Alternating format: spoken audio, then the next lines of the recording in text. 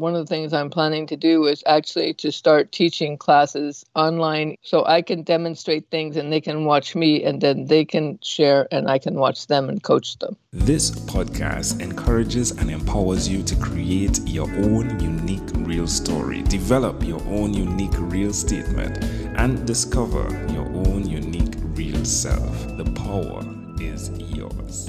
Good day, Delia Athey. Previously, episode 845 of the 12-Minute Convos podcast, which puts us around 2 years, 11 months, 19 days, 21 hours, and 30 minutes ago. Thankfully, we got to connect, however, on the 2nd of August, face-to-face, 2018. Today, we're here again, reconnecting to have a conversation. Delia, how are you doing today? I'm doing pretty good. Wow. Now that I got Skype working. Love it. I remember it was just like yesterday, we connected at that hotel. The hotel was a bit scary, wasn't it, though? Oh, I liked it. Ooh. At least what I saw was very nice, sort of quaint English Victorian thing. Yeah, it's Victorian. I think the one thing that made it scary is when we had one guest visit us and told us that they were once hunting for ghosts in that hotel. That was the thing that spooked us out. Okay, that would do it. But other than that, I didn't see any ghost. I'm not sure if you can see ghosts, but I didn't see any ghost, and I'm thankful for that. But I did get to meet with amazing people like yourself. So please give us an update. It's been a year, right? Yeah. What's up? So last November, I finally sort of saw the light and said, I can't stand living here. And I was watching a guy that I know broadcasts on Periscope, the video Twitter, and telling people that don't like California, they should move to places like Arizona.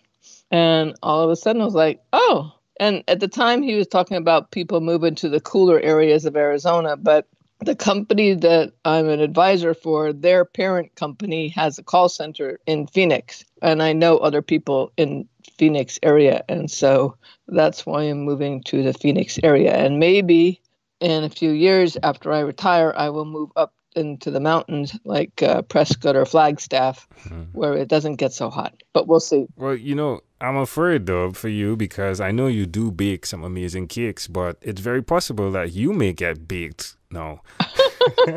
Well, I have to be super, super careful transporting cakes. And nobody has events outside that have cake in the summer. And everywhere it's like air conditioned. So I'm going to have a big, huge freezer. And I might even actually have, not a walk-in, but get a commercial refrigerator. Yes. A big, huge commercial refrigerator to keep in my garage.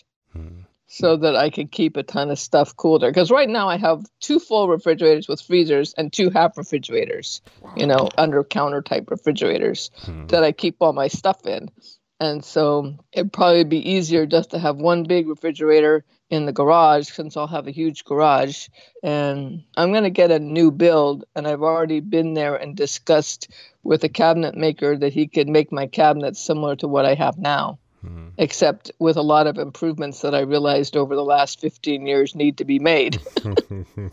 It's exciting, isn't it? Yeah, it is. It's just a little bit overwhelming because all of a sudden it's like, okay, you stopped it working. Now you got to go get everything done. And it's like, it's a lot less time than I thought there was. Yeah, I would think so. So the move is on. You have your sister with you, which is great, right? That definitely helps things in terms of the social side, right? You're not going to be out there lonely. No, but I have friends out there too, though. Okay. I think you're very entrepreneurial, and I'm fascinated by it because the cake that we had, like the emotions that go with the cake, like this was a surprise. Like I didn't say, hey, I need a cake. There's a part of you that understands what goes with a cake, right? And you could pull back straight to your earliest childhood memory, right? With your cake and your mother baking that yellow and white cake. Yes. It's amazing how your life is impacted by such small things. Would you say it's the love that exists around it? Oh, yeah. I mean, you posted a picture of that cake that I did last week. And I'll send you an email that the person I made it for sent me about the cake. So, yeah, I mean, being able to surprise somebody with a cake is really fun. And I've done a lot of it lately. Yeah, you spoke about negativity messing up your health, but I think it messes up your baking as well. And with baking like that, I can guess that there's a spiritual side of who you are, if I'm not wrong. So, I mean, tell me, how is that supported, your spiritual side? Well, there's a couple of things. I mean, I've done a lot of spiritual cakes. I get prophetic pictures of people, and I've done them on cupcakes. I did 133 prophetic cupcakes of pictures that I saw for people and gave them for their birthdays. But I've also just, done special cakes for people, and God speaks to me in the kitchen like he speaks to me nowhere else. Well, I can tell you the taste is amazing. Just preparing for this conversation, I was just telling Amanda like a minute ago, and I have Delia on next. I could do it a chocolate cake, and she melts because we're doing this fast, right? We're not eating, right? She's like, oh.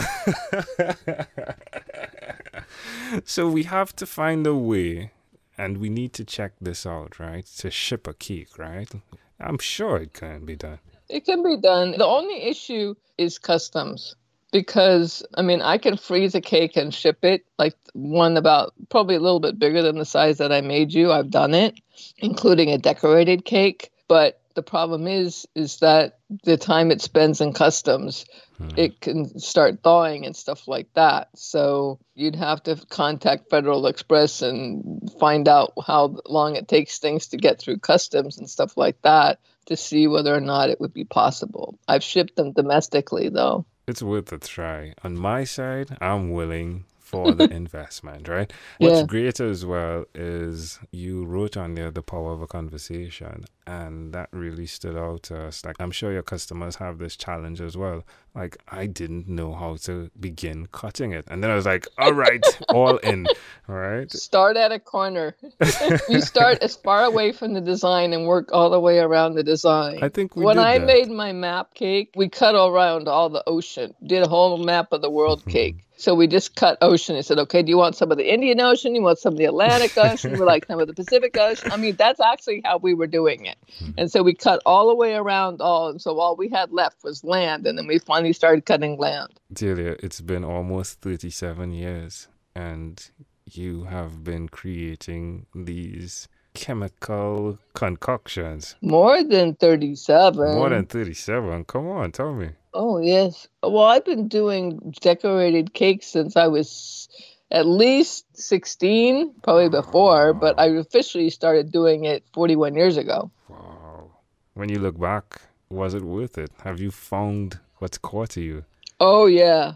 Oh, yeah. It's absolutely been worth it. It's a major artistic outlet. I mean, I got super frustrated with this last cake because I was trying to do this little Norman Rockwell newsboy, the ones that hand out the newspapers, the extra, which is part of their logo, the company's logo, but I could not do his face. It ended up looking like a kid who had a bike accident. Well, either that or they'd had major skin grafts or a bad rendition of Alfred E. Newman on the Mad magazine. I did it twice. It was just horrible. I didn't take any pictures of it, but I couldn't match the color. I couldn't blend the colors between the shiny cheeks and the shadow on the side of his nose. And I just gave up and said, okay, we're just going to go simple so it looks good.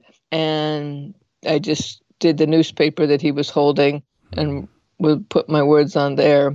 It's September 2011. You started writing 10 things you were thankful for. Have you continued that?